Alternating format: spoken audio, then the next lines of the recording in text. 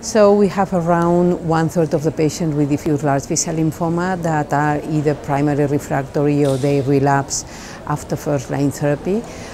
Some of them can eventually be cured with autologous stem cell transplant, but some of them are not transplant eligible or they relapse after transplantation.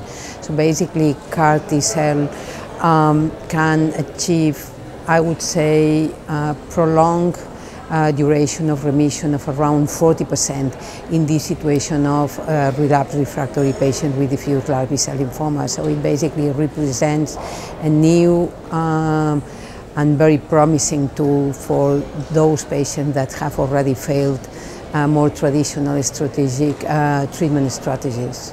I would say that with the medium follow-up that we have now from the pivotal trial, I would say that some of the patients have already been cured with CAR T, but we still have a significant proportion of patients that relapse after CAR T cell therapy, and so we need to focus our attention on that in the near future.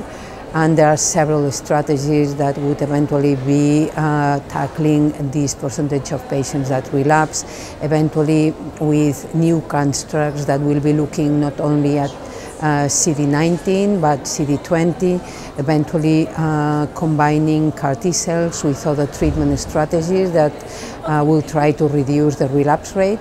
And I think that another important thing is that we need to understand which are the patients that have more probabilities to relapse, to try to identify them really very early, probably adding minimal residual disease techniques.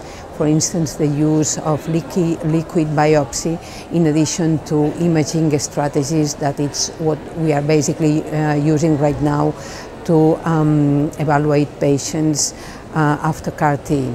There are other questions that we need to address, so probably we need to better establish which is the profile of the patient that will benefit most from the treatment.